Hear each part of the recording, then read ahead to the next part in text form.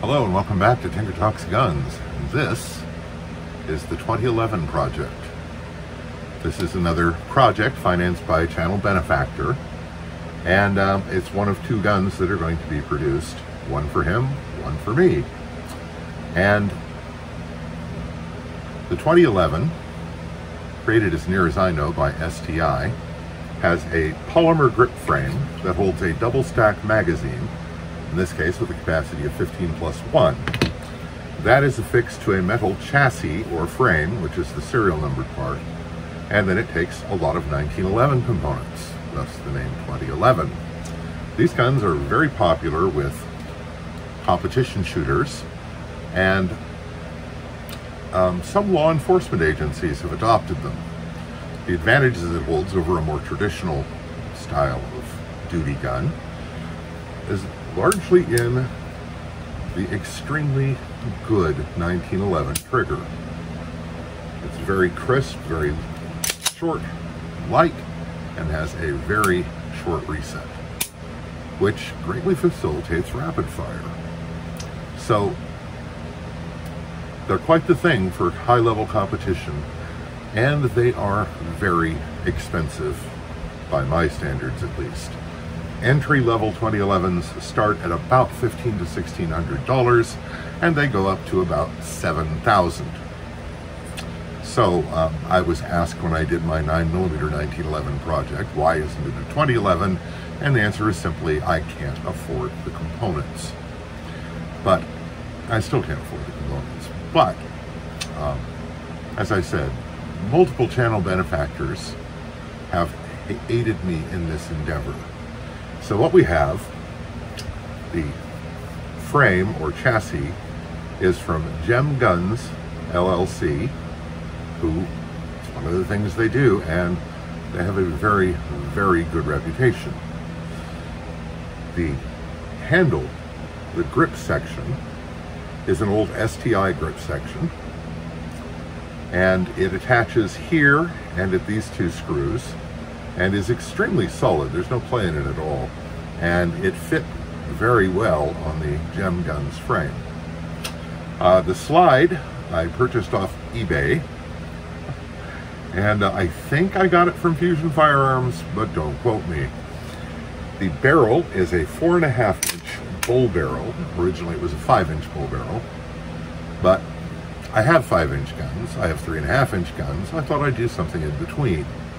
And the bull barrel is ported, as is the slide, which I did.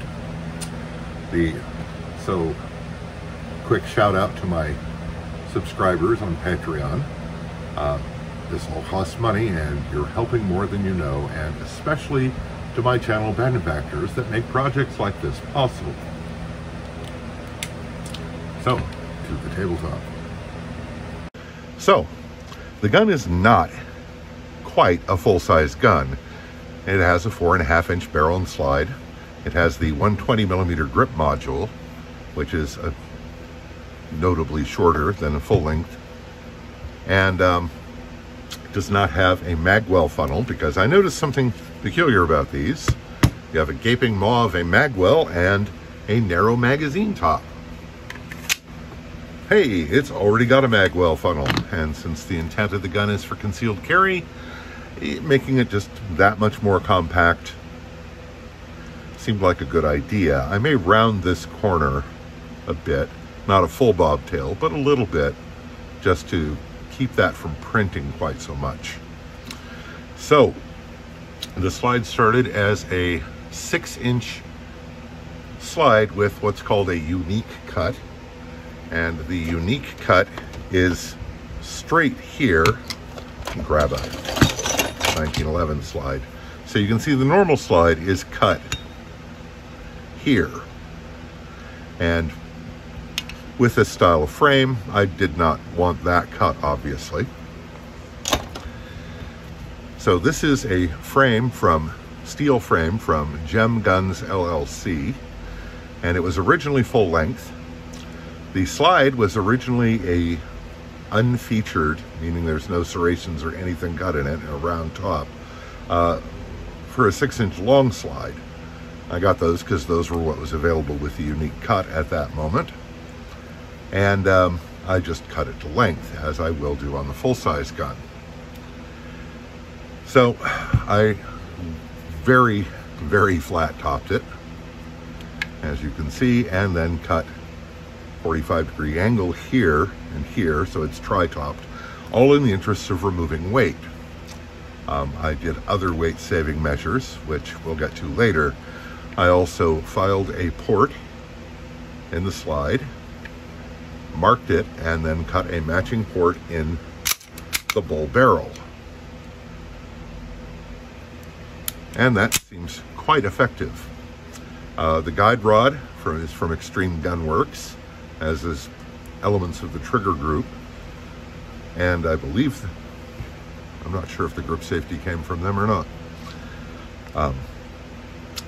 Now, this was a standard STI 120mm grip module, which I have done custom custom texturing on, using a Maltese cross-shaped 5mm tip on the wood burner, and then sanded it down. So this provides an extremely grippy, secure grip without being abrasive or unpleasant. And I carried that out under the trigger guard, which really helps lock the offhand in place.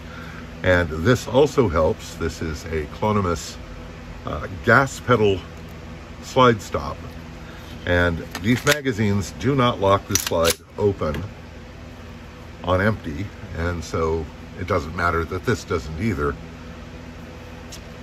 So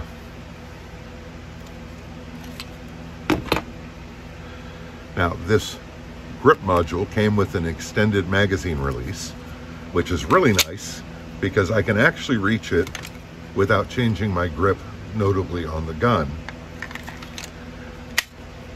Handy feature.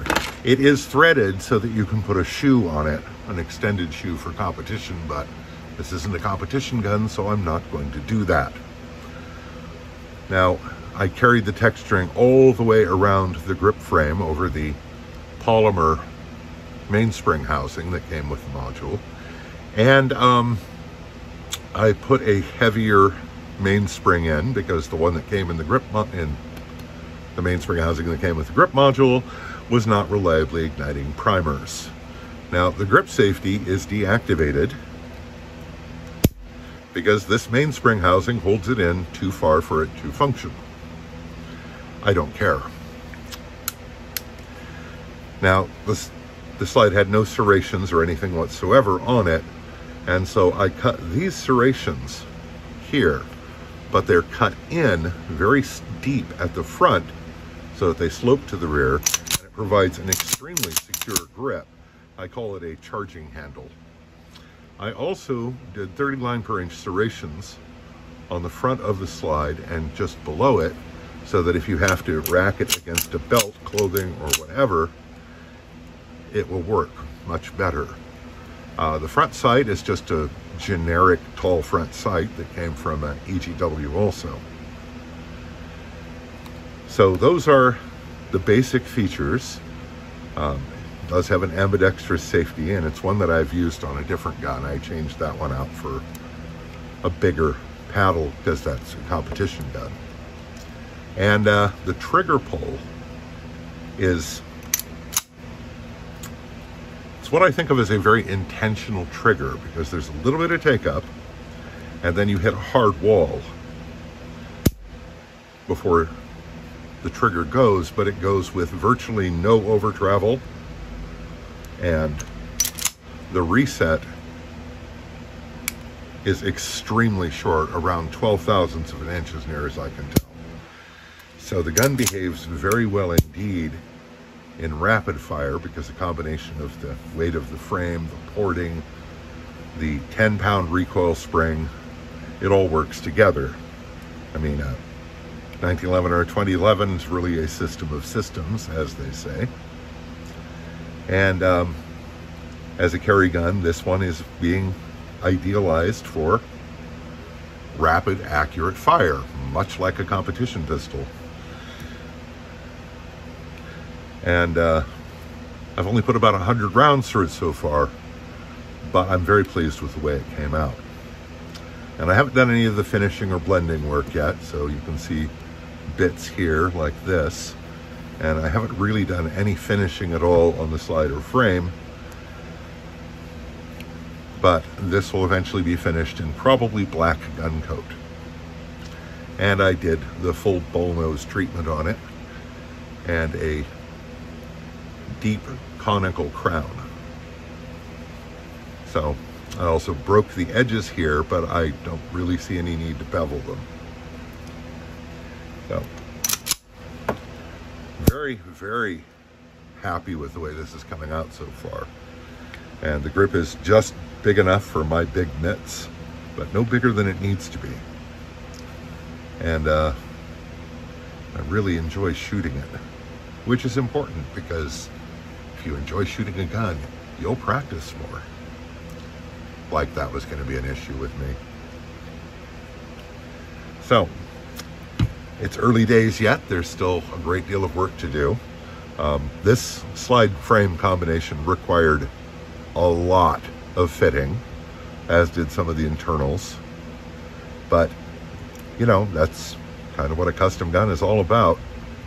Oh, and part of why it needed fitting is because it is extremely tight. There is no play in this.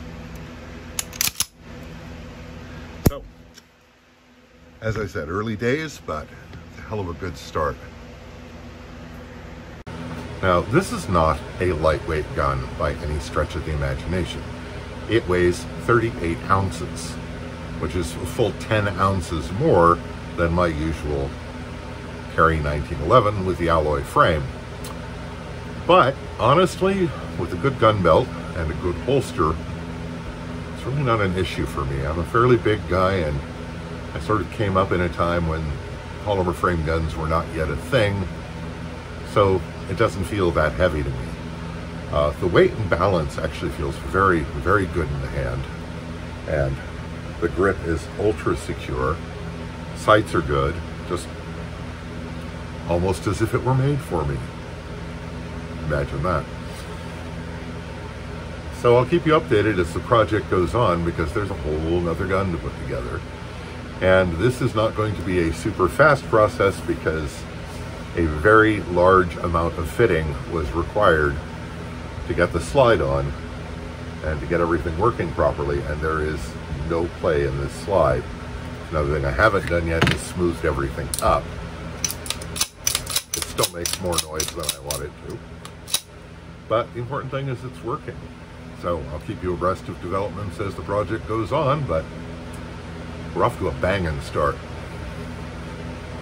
If you like the video, please hit the like button, subscribe if you want to see more content. It really helps the channel, as do comments. So, I hope this finds you well. Stay safe, take care, and we'll talk to you again real soon.